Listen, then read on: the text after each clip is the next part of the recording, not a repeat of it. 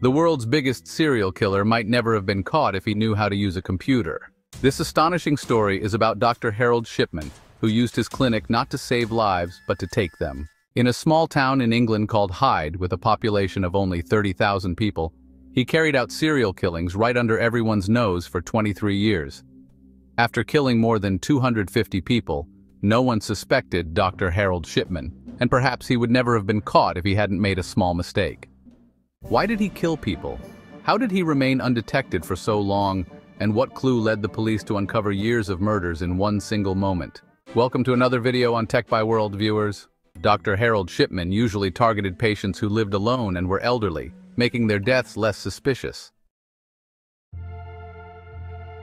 He would spend a lot of time with these patients, even visiting their homes, listening to their problems, and easing their burdens, making them feel that, although they were alone, Dr. Shipman was always there to listen. Some patients trusted him so much that they even gave him the keys to their homes. Due to his approach, he became quite famous in Hyde, as people thought Dr. Shipman provided extraordinary care for the elderly. But in the guise of this care, Shipman was gathering information on his patients, learning when they were alone, how much wealth and property they had, and about their relatives. Once satisfied, he would give them an overdose of medicine, causing their deaths. Since most of his patients were already over 80 years old, no one found their deaths suspicious. This continued for many years. Not only was he never caught, but no one even suspected him until he made a mistake. Shipman had started his career in a town called Pontefract, 70 kilometers from Hyde, where he worked at a hospital. In 1974, he left Pontefract and moved to Todmorden, where he took a position as a general practitioner at Abraham Ormerod Medical Center. During his job there, he would prescribe high quantities of a drug called pethidine to some patients. Pethidine is a painkiller, but also a highly addictive drug. Shipman himself was addicted to pethidine and would deliberately prescribe it to his patients, even when it wasn't needed. As a result, patients felt very good after taking the drug, unaware that they were becoming addicted. This led many of them to become attached to Shipman. After being caught for overprescribing pethidine, the hospital administration fired him, and his medical license was almost canceled. However, he avoided losing his license and, after spending some time in a rehab center, returned to Hyde in 1977, where he joined Donnybrook Medical Center as a general practitioner. He continued to practice there until 1980, and during this time, neither did he quit his addiction nor did he stop finding opportunities to kill elderly patients. However, his murder frequency increased significantly after 1993, when he opened his own clinic in Hyde and built a strong reputation in the town. For several years, Shipman continued his crimes, with no one suspecting him.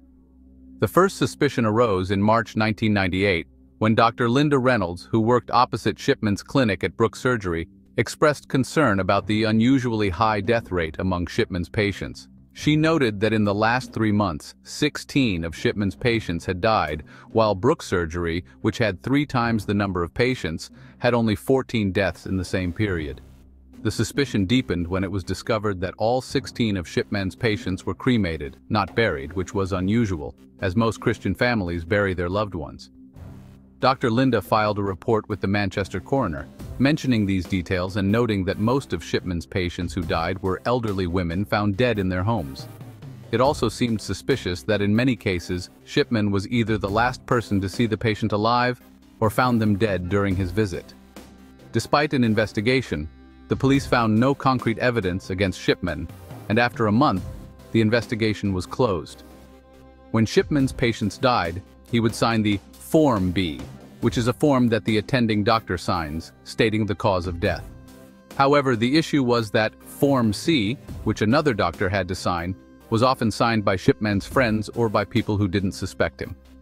This allowed Shipman to forge the death certificates and send the bodies for cremation, leaving no evidence behind. Due to this process, many deaths went uninvestigated and Shipman's crimes remained hidden. After the investigation was closed, Shipman killed 3 more people. However, his downfall was near.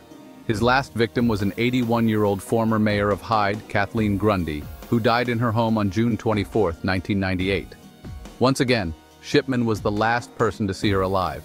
and he signed her death certificate, citing old age as the cause of death.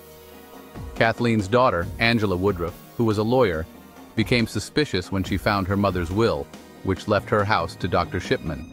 Angela knew that her mother had 2 houses, but the will mentioned only one, suggesting that someone unaware of the second house had written it, likely Dr. Shipman himself. Angela went to the police, who reopened the investigation. Kathleen Grundy's body was exhumed and sent for an autopsy, which revealed high traces of diamorphine, heroin, in her body.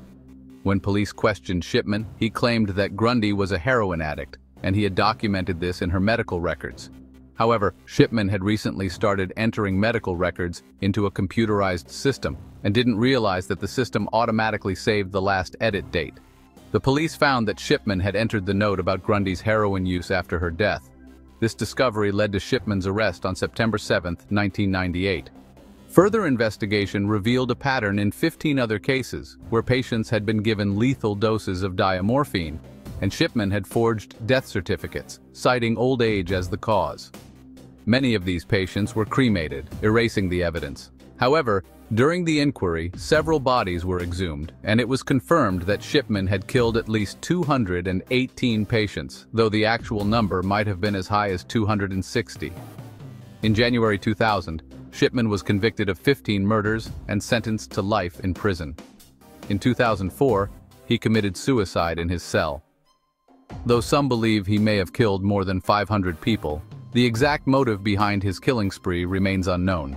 Some speculate that it was related to his mother's death from cancer, as she was given morphine to ease her pain, leading Shipman to watch his patients die in a similar manner. The chilling legacy of Dr. Harold Shipman left an indelible mark on the medical community and the families of his countless victims. Following his conviction, the healthcare system underwent significant reforms aimed at preventing such atrocities in the future. The introduction of stricter regulations for death certification and the establishment of more rigorous checks and balances were direct responses to Shipman's heinous acts.